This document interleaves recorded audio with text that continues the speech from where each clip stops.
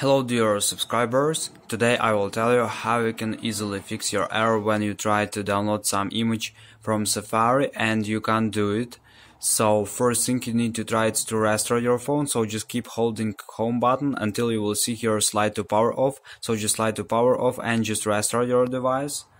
And another thing you can also try is to go to settings, and in the settings you need to find here, just go back to the settings, and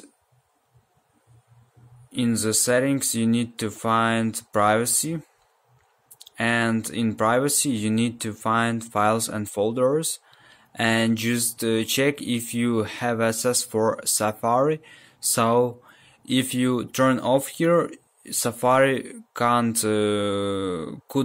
save your files and images on your phone. So just check if you turn on here this option, and if yes, I hope that you will successfully save your photos. So thanks for watching, have a nice day, subscribe to my channel, click like, and goodbye.